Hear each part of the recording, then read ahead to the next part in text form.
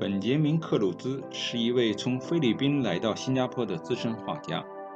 他曾经获得大华银行全国绘画比赛的专业画家组大奖。他的作品既有抽象，也有具象，很多时候还会流露出一些超现实主义的痕迹。菲律宾是亚细安国家中比较早的受到西方古典主义绘画深刻影响的国家，这与西班牙和美国对菲律宾的殖民历史是分不开的，因此本杰明的专业素养是不容置疑的。专业的艺术策展人或批评家可能更关心的是作品的技术水准和审美意向，这种分析往往是艰涩难懂的，有时候甚至也是不知所云。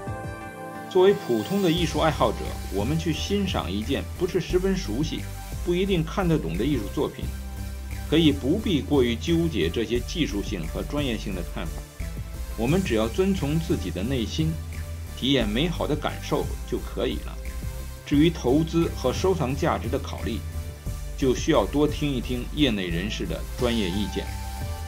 本杰明的作品给人的感觉是放松的，色彩也相当的柔顺和美，画面给人一种亦真亦幻的感觉，是一种美的享受。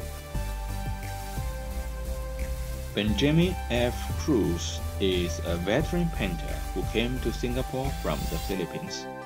He once won the award in the UOB National Painting Competition as an established artist. His works are both abstract and concrete, and sometimes reveal some traces of surrealism. The Philippines is one of the earliest ASEAN countries that was deeply influenced by Western classic art traditions. This is a cultural heritage that the colonial history of Spain and the United States left on the Philippines. Benjamin is no doubt a professional and talented artist. Professional art curators or critics may be more concerned about the techniques and the aesthetic expression of a work. This kind of analysis is often difficult to understand and sometimes even incomprehensible. As ordinary art lovers, when we stand in front of a piece of artwork that is not very familiar or not necessarily understandable, we don't have to be too entangled in these technical and professional views. We only need to follow our hearts and enjoy the experience of the beautiful feelings. Of course, as to the consideration of art investment and collections, it is necessary to listen to the professional opinions of industry experts.